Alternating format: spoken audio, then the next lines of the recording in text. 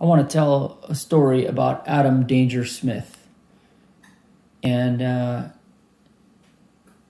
if anybody knows Adam, he loves animals, and he's a really great guy. Loves his friends, loves animals. So back in like 2006 or so, he had found a squirrel that fell out of the nest. And he raised this squirrel. It was a baby squirrel, and pretty defenseless. I think it didn't even have fur when he found it. So he raised the squirrel with puppy chow, fed it with puppy chow. And one day I was picking him up from his apartment complex, and he released the squirrel when it got older. It got to be, an adult size. I saw it in like its teenage size. It was weird. You don't usually see squirrels that size. It was like a half-size squirrel. Had fur, really cute. It was about half the size of a regular squirrel.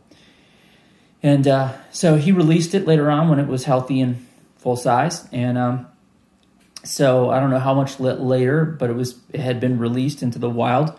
And I was picking him up, and he's looking. There's trees all around this complex, and he says, "I think that's my squirrel." And I said to him, "How would you know? How could you tell?"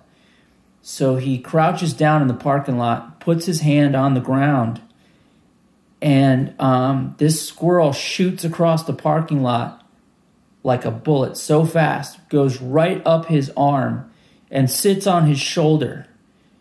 And I said, "Oh my God, you're Snow White."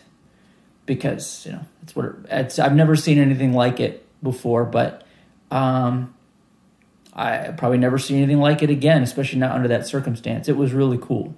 So anyway, that's it.